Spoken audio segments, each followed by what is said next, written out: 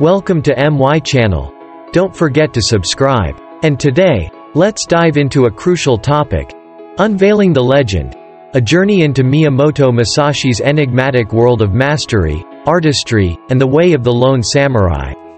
1. Who is Miyamoto Musashi? Miyamoto Musashi is a renowned Japanese philosopher, strategist, writer, and swordsman or Ronin samurai recognized today as a Kensai sword martial arts master. He was born in 1584 in the Harima or Mimasaka province and died in 1645 at age 64 from lung cancer. Although he is seen as a strong historical figure, most things believed about him are disputed as there is no hard evidence. Miyamoto Musashi can be known by other names, such as Miyamoto Benosuke, Shinmon Takezo, or Niton Doraku, inspired by Buddhism. He was born in the Sengoku era of Japan, a period of many battles and Japan's national unification. He passed in the Tokugawa Edo era in the shogunate, where most of the samurai tradition and culture is nurtured. Musashi started his sword training in the Okayama prefecture with his father and teacher, Munasai, who was an unmatched samurai. At only 13 years old, Musashi won his first duel against another powerful Japanese swordsman named Arima Kihei. He was introduced to Buddha and the Buddhist teachings by his uncle and won several duels at a young age. At age 21, he began traveling across Japan to experience the samurai spirit and fight with the strongest of warriors. He became known as a Ronin, meaning masterless samurai, and Ronins could sometimes be drifters or unemployed vagabonds, a term used in Japanese manga to describe Musashi. By age 29, he was believed to have fought and won over 60 life or death duels against other well-trained and highly experienced samurai warriors. After age 30, he was highly sought after and welcomed as a military strategist and swordmaster by multiple Japanese clans. Being welcomed as a Ronin to serve a Japanese daimyo or lord, such as the Kumamoto and Hosokawa, as a guest only confirms that Musashi was a legendary swordsman in his lifetime. He was involved in many legendary duels and fights, equating to a life or death situation every 2 months throughout his lifetime. He has won 60 duels and possibly lost only one against samurai Muso Ganosuke.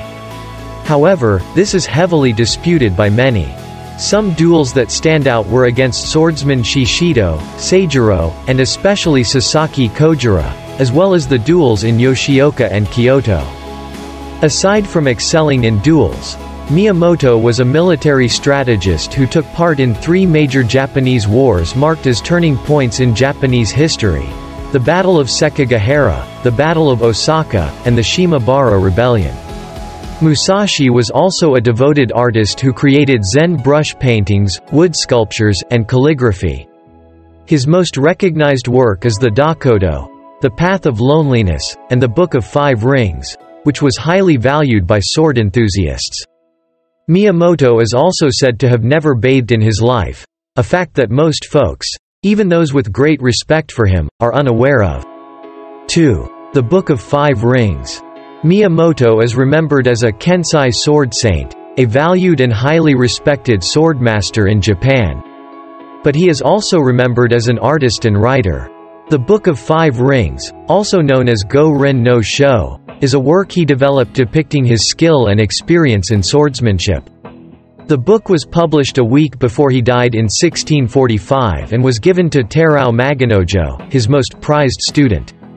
His greatness is attributed to his success as a lifelong samurai experience and his expertise presented to future generations through his writing.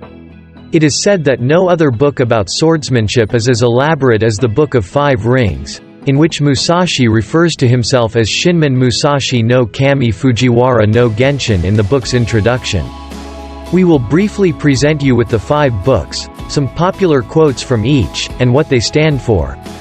It is important to know that not all of Musashi's teachings were strictly about swords, as they can also be interpreted as life lessons.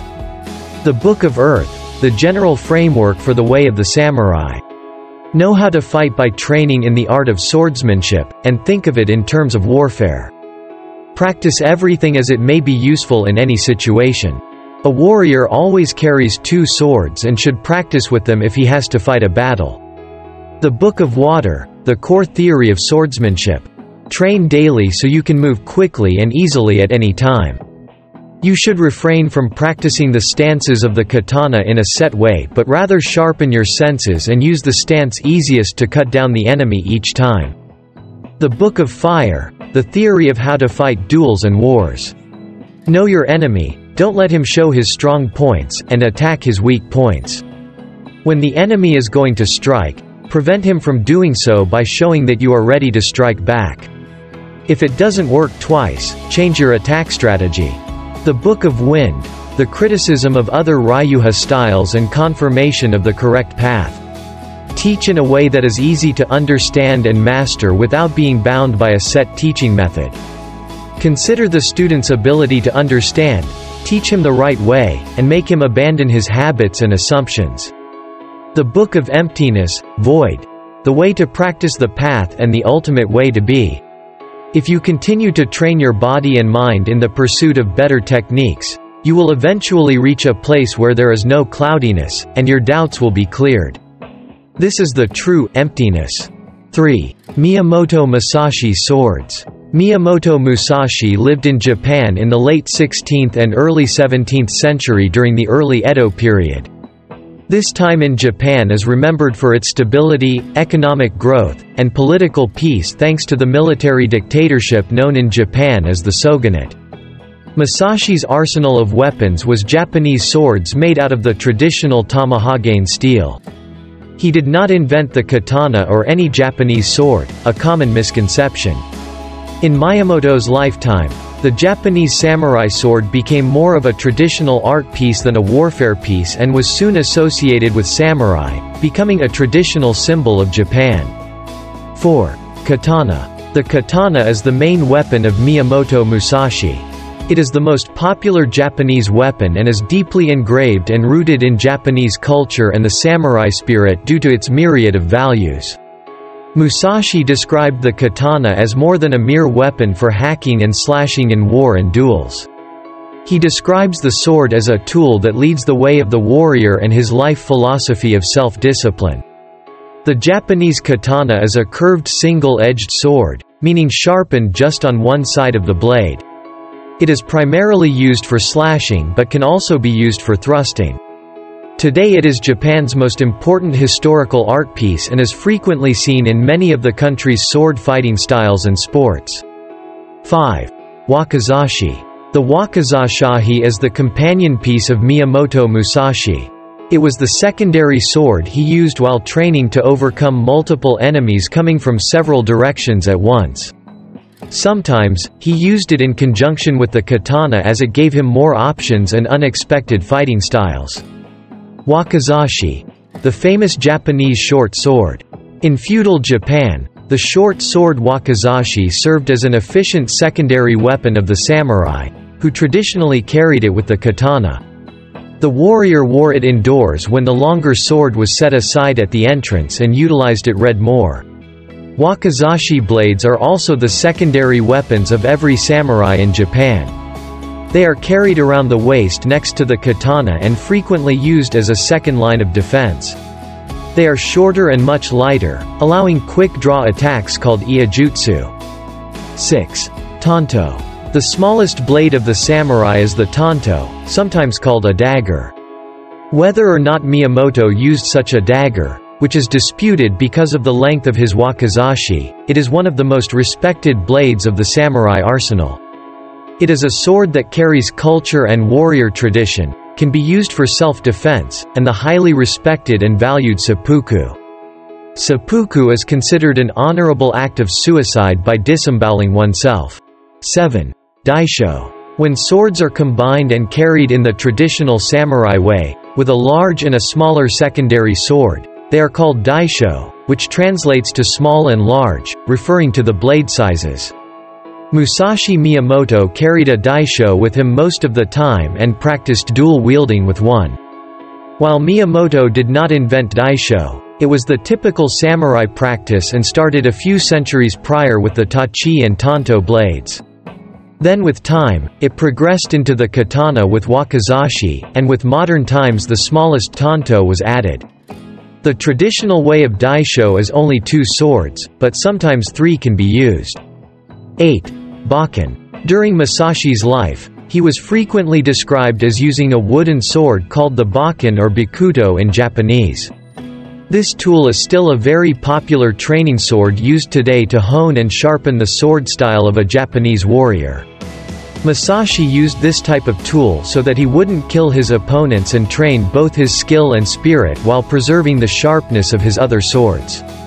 Today, the bakken is the most popular training samurai sword next to the iida, which is made of steel. It is frequently seen in kenjutsu, iaido, jodo, and kendo. There are multiple length versions, but they all resemble the katana, wakizashi, or tanto in their wooden blade shapes. 9. Wooden boat or sword. One of the most popular weapons that Miyamoto Musashi used was a wooden boat oar. This comes from the storyline about the duel with the fearsome warrior Sasaki Kojiro. Many things about this duel are disputed, such as whether Musashi made a bakken out of the wooden oar with his smaller sword or used a wooden oar in the fight. The result, however, is that he won the duel. Today a wooden boat oar is very popular in Japanese anime culture. Some characters can be seen with it as a symbol of martial prowess and swordsmanship. It does not look like a bakken but is curved like a sword and slightly broader. 10. Did Miyamoto Musashi invent dual wielding? Miyamoto Musashi is a worldwide renowned and legendary swordsman, particularly because he is said to have invented the dual-wielding technique called Hyoho Naiten Ichi Ryu Kenjutsu with two-handed swords such as the katanas. However, this is untrue, which may raise questions for sword users. Samurai have always carried 2 swords, and likely the idea stems from antiquity. There are many other Japanese swordmasters like Isasa Ienao, the founder of Katori Shinto, one of the oldest existing Raya martial arts, that included dual-wielding and using 2 katana swords. There are other Ryuha with similar concepts, such as Kyo-ryu, Shinkage-rui, Hosen-rui, Yagayu Shikage, and Ona-ha-ito, that passed down evolved techniques of dual-wielding katanas before Musashi's time. There is no historical reference to Miyamoto Musashi using 2 katana-long swords in any of his duels or during combat. He started writing and working on the dual katana fighting stances in the last years of his life, long after he retired from sword fighting, confirming that he may not have tested whether the dual-wielding fighting styles were effective. 11. Why did Miyamoto Musashi teach dual-wielding? The reason behind preaching and studying the art of the katana dual-wielding that existed centuries before Musashi Miyamoto was to preserve the ancient warrior spirit of the samurai. The motto of the samurai predecessors is that they are warriors who defend themselves in any combat situation. Training with a dual-wielding Japanese sword taught one the warrior samurai spirit and how to defend himself in a battle with multiple enemies.